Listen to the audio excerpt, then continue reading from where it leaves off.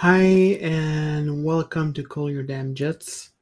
What I want to do today is adjust my collar. What I want to do today is react to an article I've read in the New York Times called "When 3 Shots Are Not Enough." It was written by Amanda Morris and was published on January 3rd, 2022. There's a bunch of stuff to say about that article. First of all, I would say the New York Times has published very uneven articles during the past few years, and I don't know when it started, but I've noticed the articles were super uneven. Sometimes they produce superb stories that are well researched and that are right on the money. And that's surrounded by a bunch of bad articles that either do not understand the problem that they're talking about or will explain the problem in a seemingly intelligent fashion, but it ends up not being right. And for instance, I mean, I have other sources than the New York Times to read for my news. I read Mike Masnick at Tech Dirt, for instance, or Eugene Volokh at the Volokh Conspiracy, and they typically will give you an interpretation of some legal problem that is sound. And then you go read about the same thing in the New York Times, and it's complete nonsense. In this case, the story that I'm talking about, When 3 Shots Are Not Enough, I would say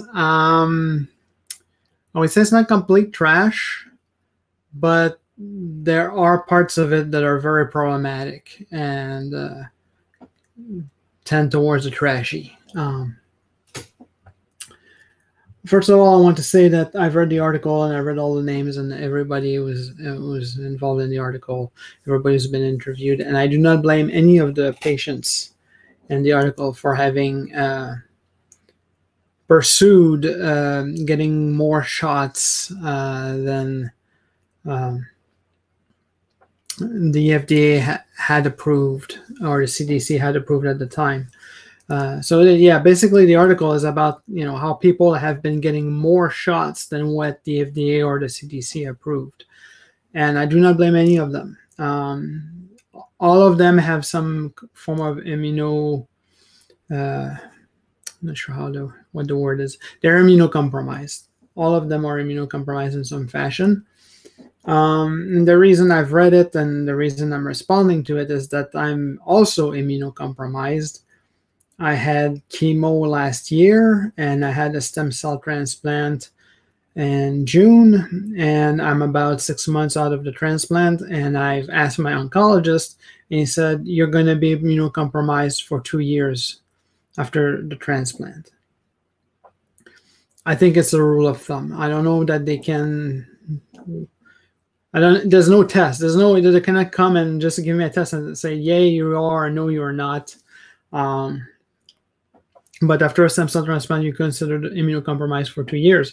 And I noticed the CDC does the same things. Like if you read the guidelines for immunocompromised people, they say who can get this thing if you're immunocompromised? Somebody who has had somebody who's within 2 years of a stem cell transplant. So I don't blame anyone for wanting good health.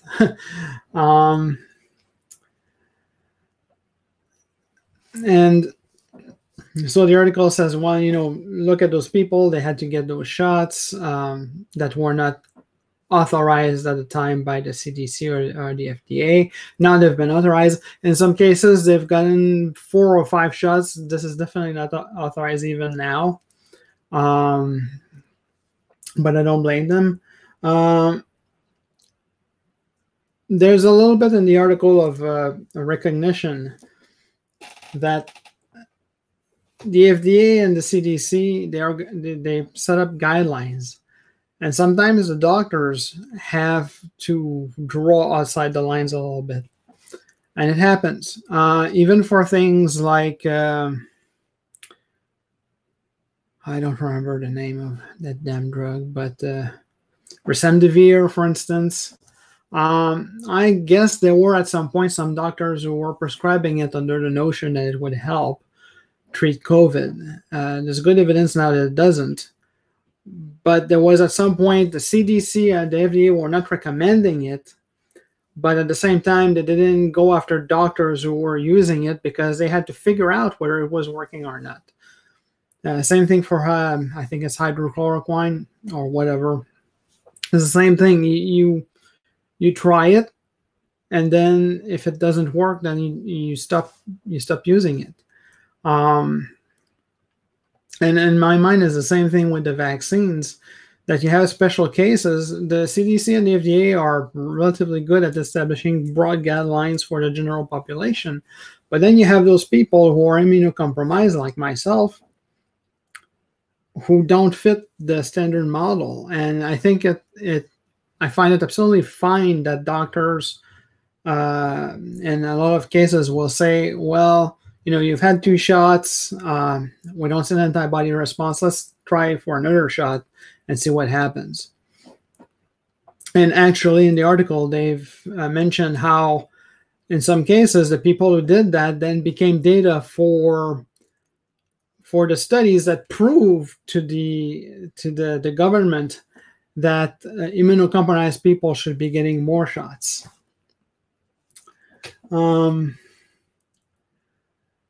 Yeah, and I have a note here that the FDA and the CDC did not respond to the journalist. I'm not surprised because I'm going to argue that the CDC's messaging in particular was not clear. And I'm disappointed. I'm certainly disappointed in the CDC since the start of the pandemic, that they've been saying one thing, another thing, another thing, another thing, and they're very careless, and they confuse people, and they confuse even doctors. And here's why I'm saying that they're confusing doctors.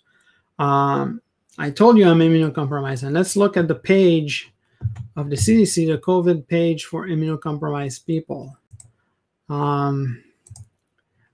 There it is. Yeah, that's COVID-19 vaccines for moderately or severely immunocompromised people. And then there's a bunch of, information. And one distinction that they make, and you can see it more down here, is a distinction between an additional primary shot and a booster shot. They're not the same. The additional primary shot, or just the primary shot in general, it's the primary shot. Let me go back to my Melon app and come back on the screen. I don't like that big there. The primary shot is like if you needed to have a series of shots when you took your vaccine because you had the Moderna and the Pfizer, is the 2 first shots. Or if you got the Johnson & Johnson, it's the single shot that you got the first time. It's a primary shot. And then you have booster shots. The primary shots and the booster shots are not the same thing. Let's make that very clear. A booster shot is still the vaccine, but it is a lesser dose than the primary shot. And what the CDC is saying, I'm going to bring that back on the screen. What the CDC is saying is you have the additional primary shot here for people who are, for people who are immunocompromised, you're eligible for an additional primary shot if you are over 12 and blah, blah, blah. So I am one of those persons. I received Pfizer, the Pfizer vaccine at first, and I should be able to get an additional primary shot. And now here's the thing. It's when I talked to my doctors, when I talked to my nurses, when I talked to everyone, they were not talking about the additional primary shot. They were all saying booster shot. So I got the booster shot, exactly the same as my wife, and my wife doesn't have cancer. So I got the booster shot. And even the pharmacist, we went to a pharmacy not far from here, and we went together, my wife and I told the pharmacist, I have cancer. It didn't change anything. She gave me a booster shot. She didn't give me the full shot.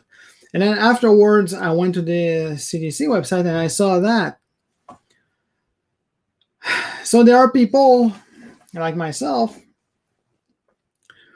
or maybe some of the folks in the article that the New York Times produced, that are getting the wrong thing. They're getting a booster shot when they should be getting an additional primary shot. And the additional primary shot is the same dosage as the other primary shots. And I wonder how some of them were handled. The article does not make the distinction between the two. It makes the same mistake that my oncologists made. And by oncologists, I mean, like, I had oncologists at UMMC, I had oncologists at Johns Hopkins, and they were all confused about that.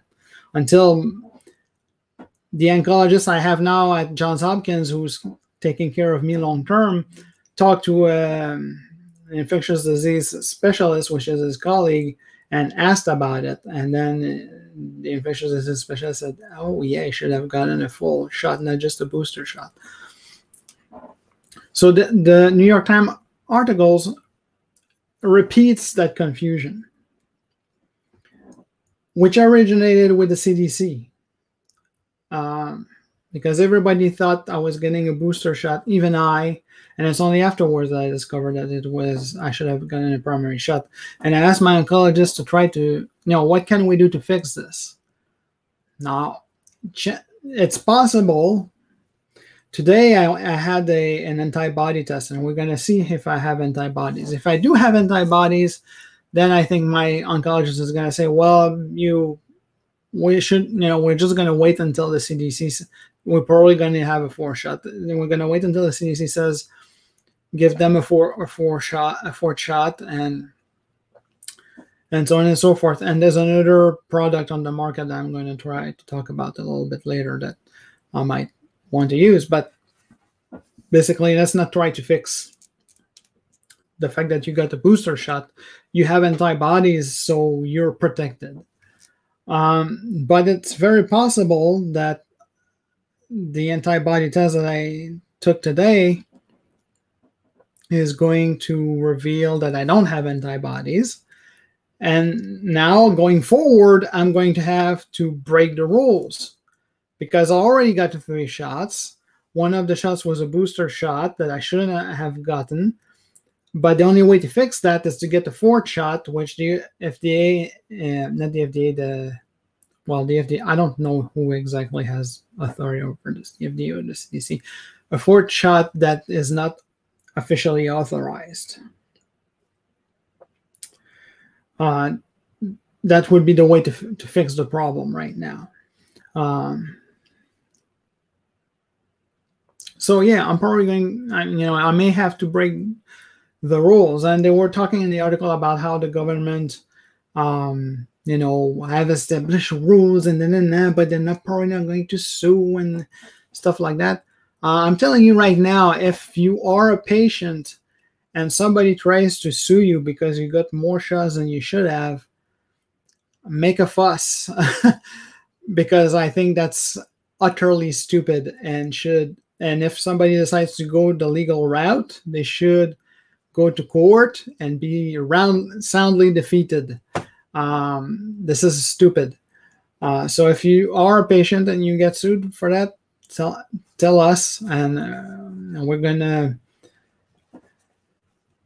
do something about it, so that you're not left to your own devices facing the government. I very much doubt that they're going to sue anyone. But to me, the source of the problem is the CDC messaging, which is confused. They say, yeah, immunocompromised people should get a booster shot. No, it's not a booster shot. It's a primary shot. It's not the same thing. And I mentioned earlier, there's a product that they make especially for immunocompromised people like myself. I'm not sure how it's pronounced. It's called Evusheld.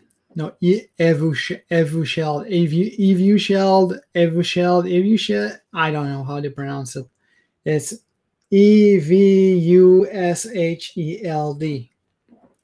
And the article does mention that there's a product for us, but it doesn't say that. It doesn't tell the name. It's called Evusheld. And I was able to find in a post on Reddit, somebody gave a link to a database of the government, and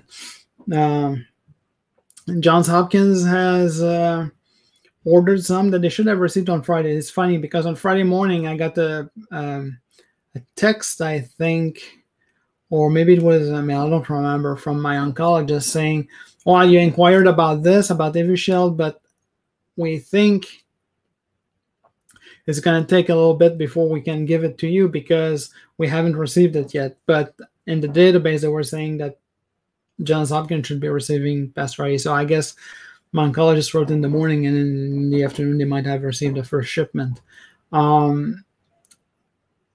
That's the Evusheld drug is a monoclonal antibody, a cocktail of 2 monoclonal antibodies that are given simultaneously to patients. And apparently they're doing a great job for people that are immunocompromised. And so Johns Hopkins will get some, and probably what is going to happen is a little bit like they did with the vaccine. At first, the vaccine was rationed because not everybody got access to it immediately. So they were prioritizing it for people that are more at risk. They're probably going to do the same thing with Evusheld. And the other thing is that if there are more people at the same level of risk than there are vaccines, they're going to have a lottery. And that's how I got my first shot of vaccine. Basically, at some point my number was called, and they told me how to set up an appointment. And that's probably what's going to happen with the Evusheld drug. And so, that's the story. And in conclusion, I like just to quote, I'm taking this quote directly from the article, and it's Dr. Dori Segev. I'm maybe mispronouncing the name. I'm very sorry. Who said about the people who had multiple shots and broke the rules. He said, rather than shame on them, I would say shame on the system we created. And I agree with that. The system to deal with COVID in immunocompromised people is messy. It's not clear.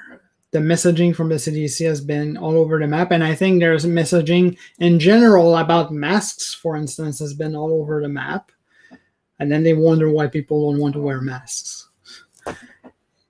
If you're muddy in your message, don't be surprised when people don't do what you want them to do. So yeah, that was, let me give you again the coordinates of the article. Is When 3 Shots Are Not Enough by Amanda Morris in the New York Times, January 3rd, 2022. And I think the CDC should have been taken more to task in that article about messaging. They're not doing a good job. So you can always leave comments if you agree, disagree, want to run up the wall. Thumb up, thumbs down, if you, depending on how much you like this. Subscribe. In particular, if you have cancer yourself, once I get enough subscribers, YouTube is gonna start monetizing my channel, and then there may be ways for me to have charity drives. And that's it. So thank you very much for listening, and I'll see you next time.